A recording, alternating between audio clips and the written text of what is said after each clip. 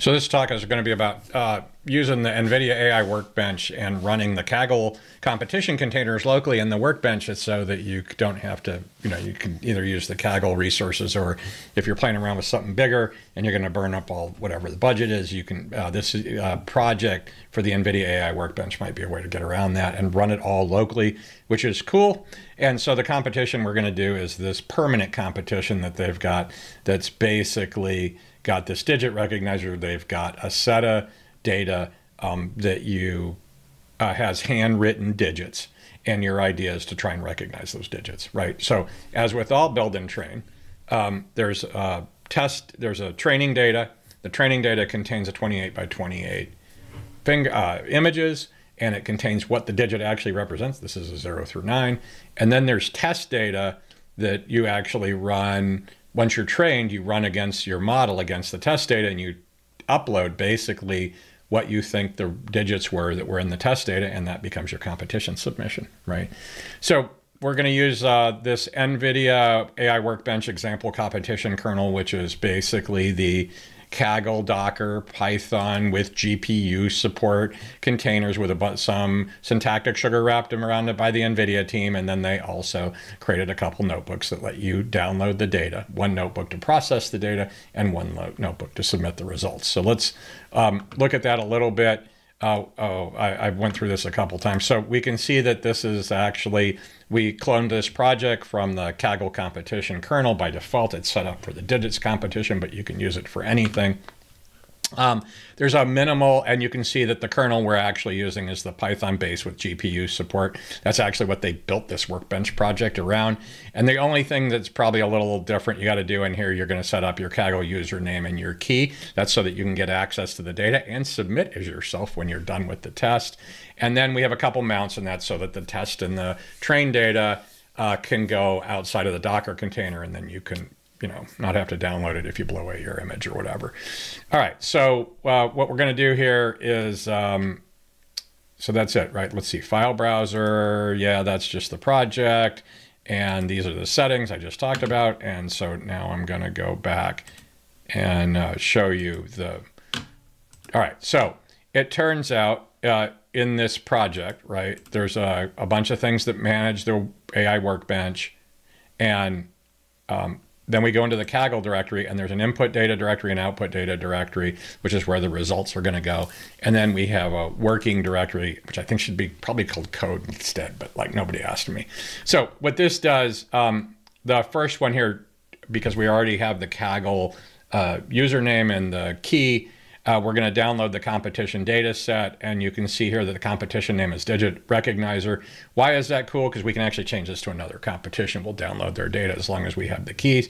And we can see here that we pulled down 15 megabytes of data, right? So we have the training data, which we're going to split, right? You know how you split the training data, so you train with part of it and then you verify with the part of it, right? And then we have the test data, which is actually what we're going to use we're going to run our model against, and what the results of that are going to be uploaded to the competition. So if we look at what's happening, and so they broke this apart: download, process, submit. And in this case, we're using the Kaggle GPU container, and so we're going to do just some basic stuff in here, which I'm not really going to go through. So there's just some processing steps here. You can see that we read the train and the test data, so we have training data and test data. And then what we're going to do is, and then we allocate some of the, basically we just create some storage for this thing, right? And what it does is it prints the size of these and how big they are and blah, blah, blah. So the main difference between the training data and the test data is the training data knows what digit it is. It has an extra column, and the test data doesn't. And then if we go and we look at the training data and we plot it, I thought this was really cool, actually. Because it's a linear array, they just plot the array of dots, and that actually shows us some samples of what these digits look like. These are the first 9 digits in the training data. And then it just goes through the normal calculate a model, and then it defines the model, and then I don't remember what this is. This is something on my machine.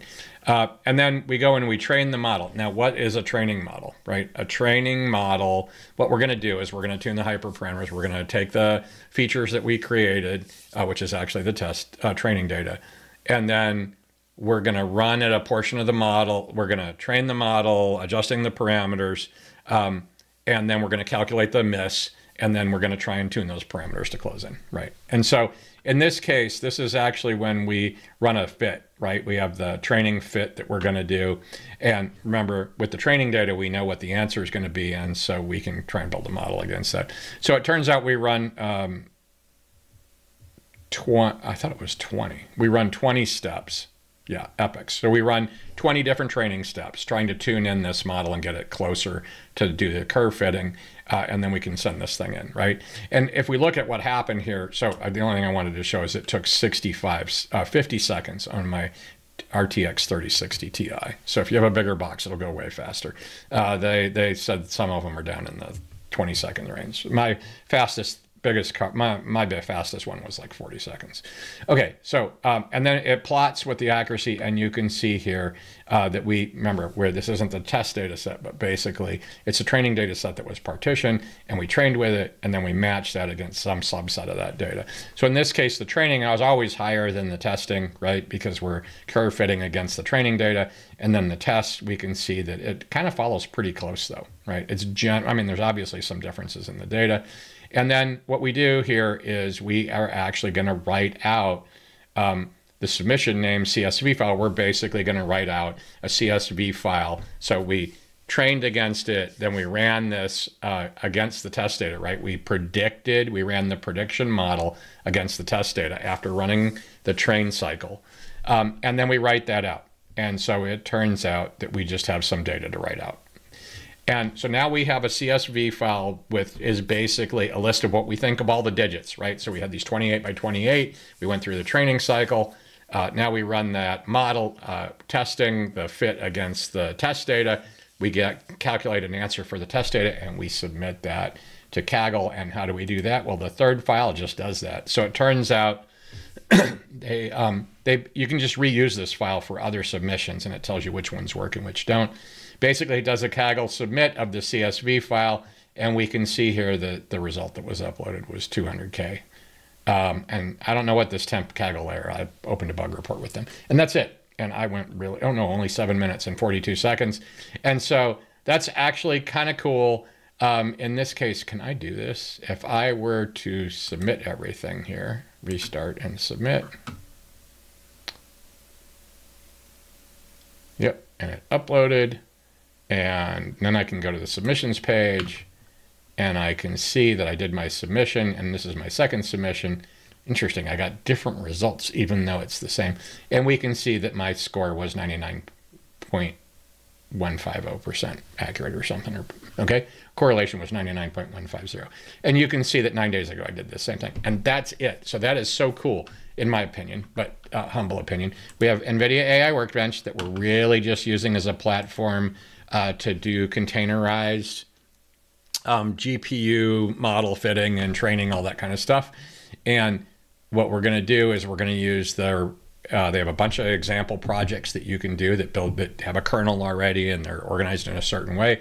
And this one's actually sitting on top of the Docker Python GPU container from Kaggle, and that lets us participate in this digit recognizer. And in my case, everybody should get about the same results because we're using the same algorithm. You could probably tweak this, make more passes, change other things, get different numbers.